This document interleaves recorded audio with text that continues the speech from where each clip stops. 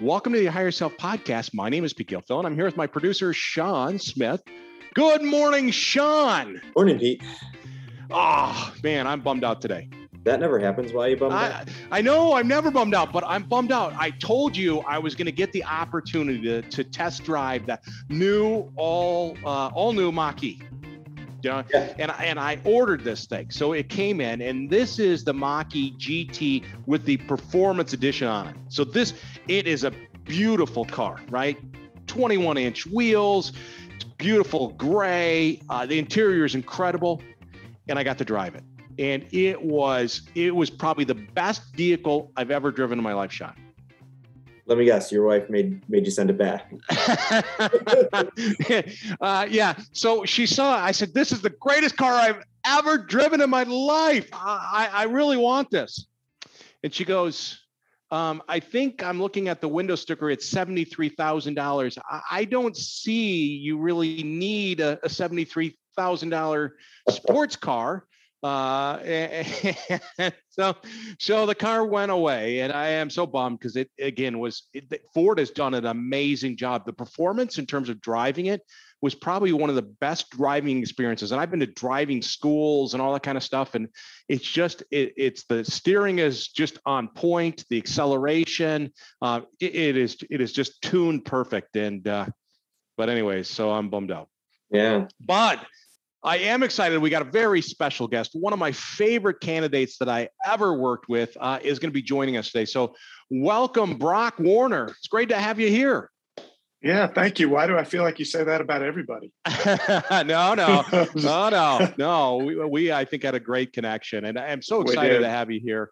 You know, we worked with each other last year from that standpoint, and you came to me as a corporate executive. And kind of saying, hey, I want to learn about this franchise. I'm not so sure. I got this good corporate career from that standpoint. And so let's start at the beginning. So you came to me and you said, Pete, I want to learn about this. I'm not so sure. What were you thinking? I mean, you have this very successful, you were a vice president of an organization. So what motivated you to look at or consider investing in a franchise? Yeah, it was several things. One of them was COVID. I was helping run a company, and as a highly compensated individual in that company, I was an obvious let go when that company had to downsize. And Sure. I don't bemoan that fact at all. They were right, but I looked at that and thought, okay, there's one reason to hire yourself, so you can let yourself go when you want. And then the second really was, I'm getting older. I have the genes that allows me to have, hair and still dark hair, but I'm in my mid 50s. And so I started looking at it thinking, there's going to be a point where someone's going to say, hey, Brock, it's time to hit the pasture. And I'm not a retirement guy. Yeah. So my dad retired at 80. I have no intention of retiring. So that kind of put me in a place of checking things out. Yeah. So for you, it was this idea that, hey, you had to create something for yourself. You had to create your next opportunity.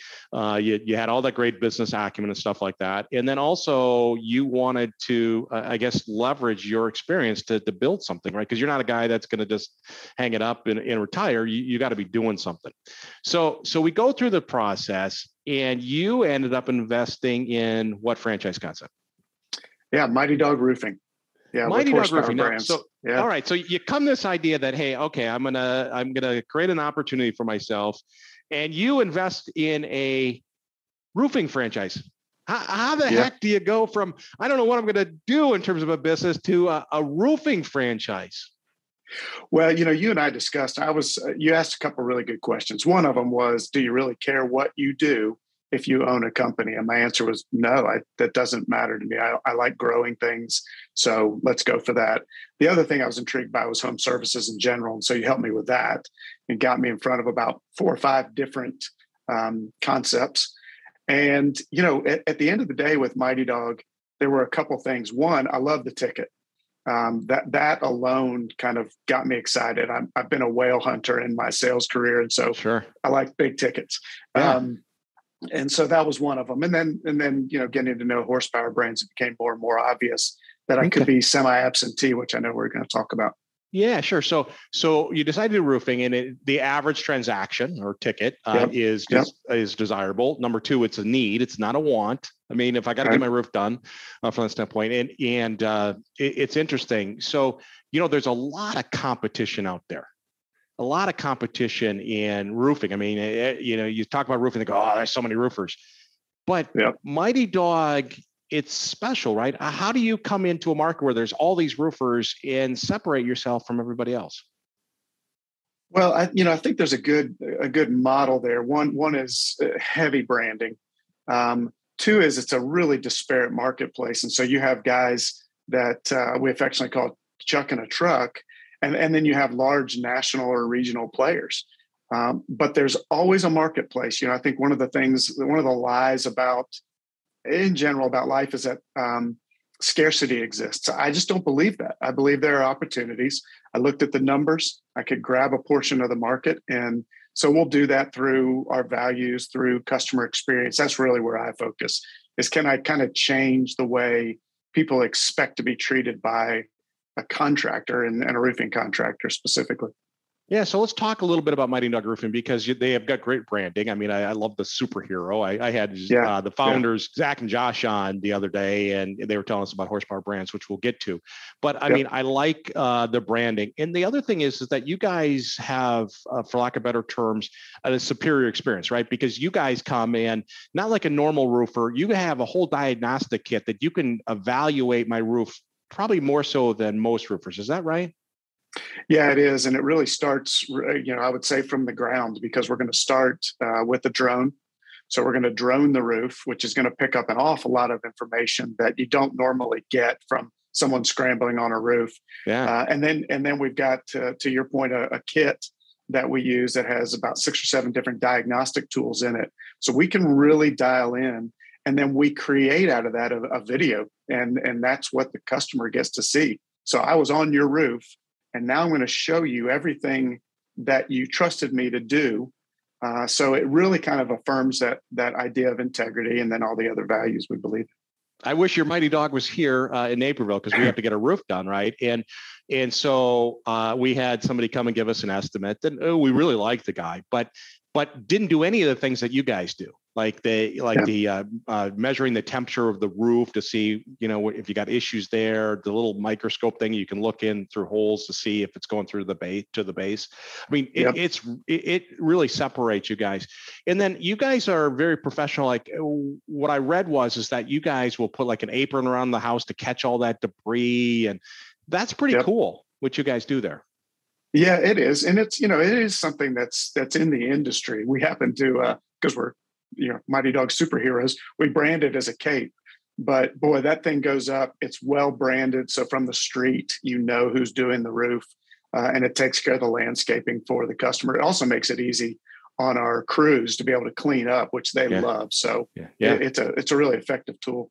Now, you guys, because you're part of Horsepower Brands and Mighty Dog, you guys get special treatment when it comes to purchasing power of the roof, the shingles or the supplies, but also you carry extra warranty because you're part of that organization, right? You can offer customers extra warranty?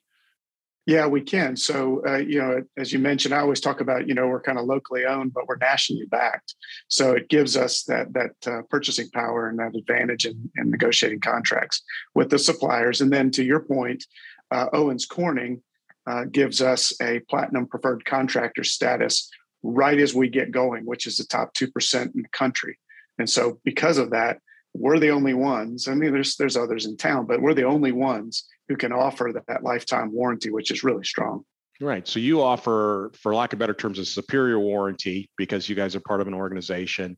You give them a better experience from a standpoint. So great stuff. So you have been going since, I think it was like August or September of last year. Is that right? Yeah, September, kind of mid-September. I tell everyone we started October because those first 2 weeks. Yeah. All right. And so I got to ask, how's it going so far? It is going really well. We hit our projections, which I really didn't think we'd hit. I mean, I was fine with that because we're getting going, but my guys nailed it out of the box. So the first quarter of last year, which was October to December for us, was awesome. And then we really kicked off strong in what should be storm months. So we're heading into, a strong season for roofing in general. And I'm really excited about what's going on. Well, I know you guys are in Nashville, and I hear that more storms are starting to track through that area with the way in which global changes and stuff like that. But so that's probably good business for you. We don't like to see any kind of bad events happen, but certainly that helps. And all the building and everything that's going on in Nashville, it's just you got a great market.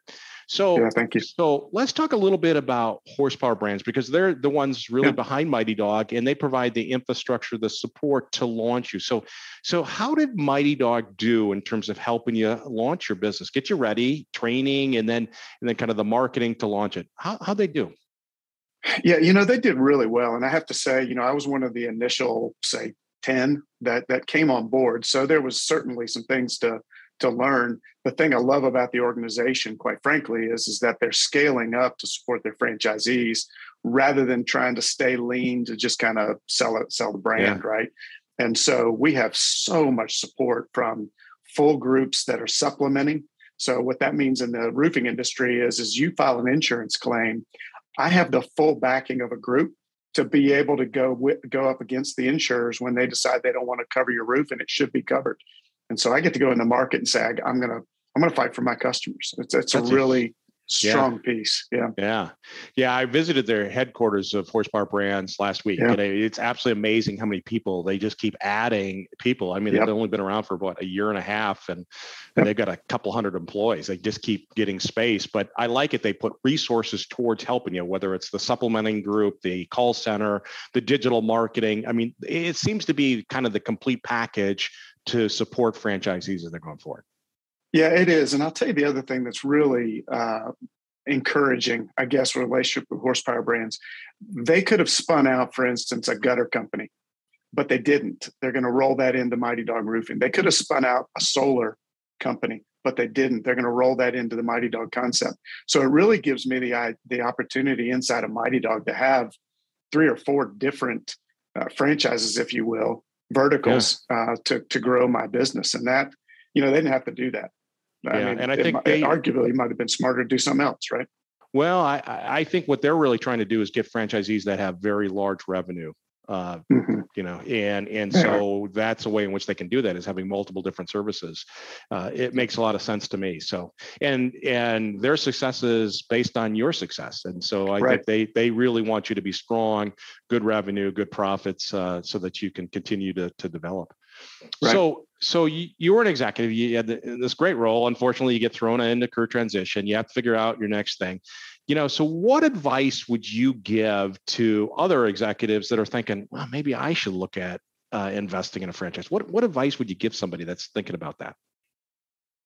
Yeah, I mean, first, I think to understand it's a reality.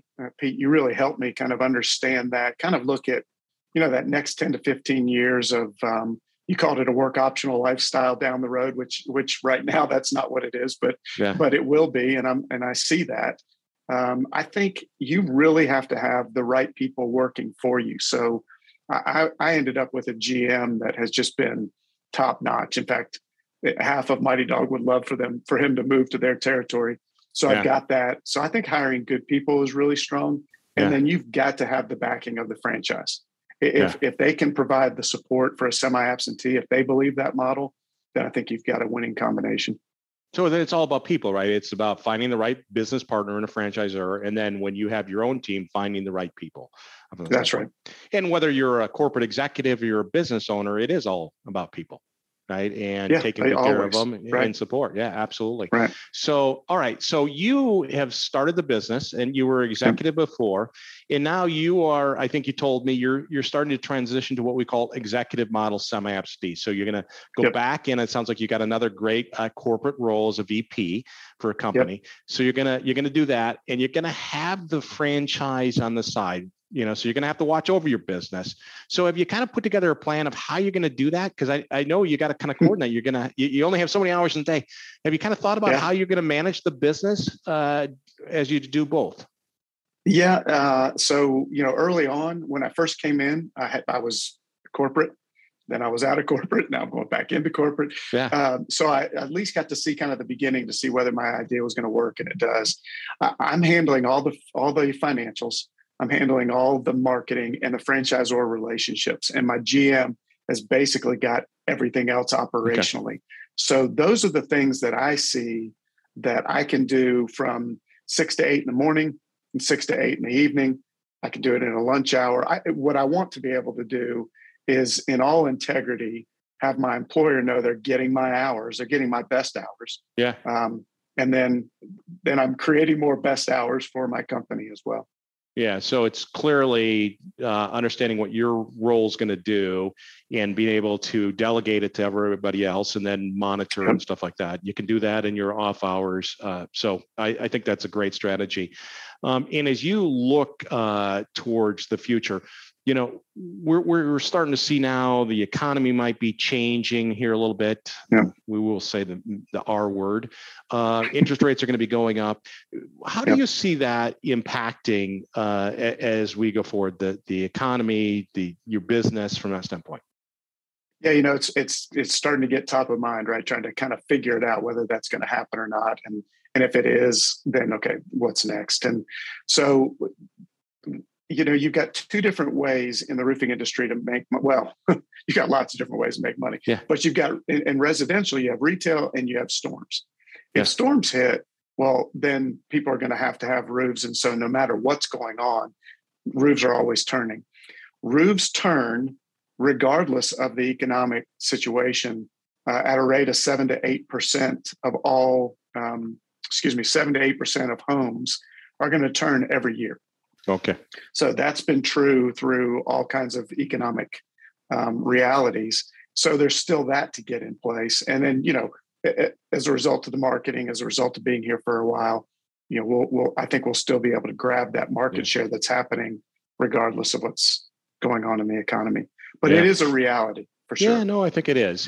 But I think you're positioned well. Again, it's a need, it's not a want, and it is recession, as much as you could say recession resistant. So absolutely. Now, if somebody's thinking about investing in a business, all right, what characteristics do you think it's important for them to have to be a business owner? We already kind of talked about people skills, right? Yeah. But what else? What other skills do you think are important to have as you look at becoming an entrepreneur?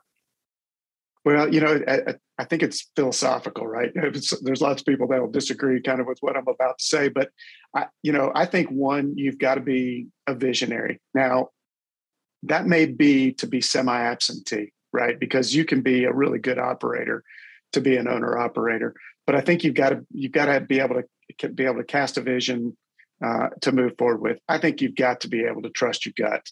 Yeah. That is something I really believe in. And then the third thing really for me is the ability to kind of capture data, but then be able to make decisions. Because if you get into too much analysis, you're just not going to be able to move fast enough to be able to capture the market that you want to grab. So those are kind of the three things that I think about more often than anything else. So if I got it clear, right, you kind of know where you want to go, right? You got to leverage that internal gut to kind of navigate through it. And then you got to measure with data and make decisions, because business owners make decisions, right? Right. And you got to know you're going to fail, right? I mean, you're going to make a decision. It's going to go the wrong way. Yep. But if you can have that kind of 10-year, 15-year view of reality, it takes the sting out of some of those losses. yeah, absolutely. All right. I always like to ask, what's the best piece of advice anybody's ever given you? Oh my gosh, man, Pete. You know what? So I took the Colby tests. I don't know if you're familiar with the Colby tests. Yeah. And back to my point, Kathy Colby told me in her note to me, she said, trust your gut always, and don't let anyone else tell you can't. And so that's really helped me as I've moved forward in the decision-making process she started to put me through, almost a year ago. Yeah, well, I think that's right. You can look at all the numbers, but at some point, you gotta look inside and go, is this the thing for me? All right. Yep. And what is your favorite book? I always like to learn about new books. What is your favorite book you've read? Yeah, this one might not be new because it's pretty popular, but I absolutely love Extreme Ownership by Jocko Willink. That book has been. I read it 3 or 4 years ago. And it has helped me manage people. It's helped me kind of take the ownership that I'm responsible for and really let it lay on me while holding my people accountable to the things I'm training them to. So that's awesome. yeah. Okay. Yeah, Extreme. Sure. Would you say extreme? Extreme ownership. Okay. Jocko Extreme Willings. ownership. I'll go get that. Yep. That sounds Yep. great. So perfect. Yep. Well, congratulations on all your success with your Mighty Dog franchise. It sounds pretty cool. Congratulations on your new executive position. And I can't wait to continue to watch your success. And maybe we can do another check-in in about a year or something, because I'd love to see how it's progressing. But again, congrats on all your success. Yeah, Pete, thank you. I appreciate the time. Yeah, thank you so much. All right. Take care. Thanks for listening to the Hire Yourself podcast. For more resources, check out our website at hireyourself.com. And remember to subscribe to this podcast to receive each episode. Please leave us a rating, and we'd love to hear your feedback or suggestions for topics.